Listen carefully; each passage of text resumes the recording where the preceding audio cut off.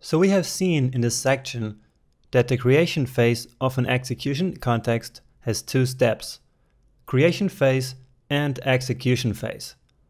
So far, we have talked about the object variable creation as well as the scope chain creation, both part of the creation phase.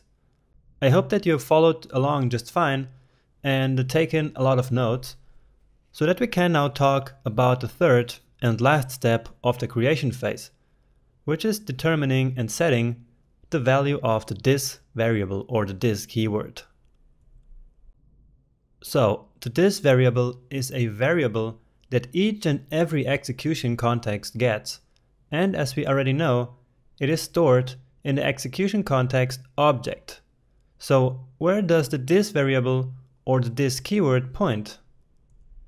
In a regular function call, the this keyword simply points at the global object, which in case of the browser is the window object.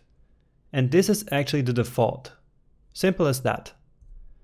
In a method call, which as you remember is a function that is attached to an object, the this variable points to the object that is calling the method. And something very important about this is that the this keyword is not assigned a value until the function where it is defined is actually called. So again, even though it appears that the this variable refers to the object where it is defined, the this variable is technically only assigned a value as soon as an object calls a method. But armed with all the knowledge that you have gained in this section so far, this makes total sense, right?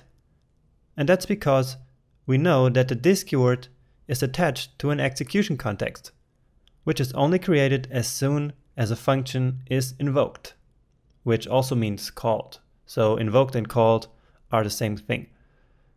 Alright, so let's now check out some practical examples of this in the next lecture.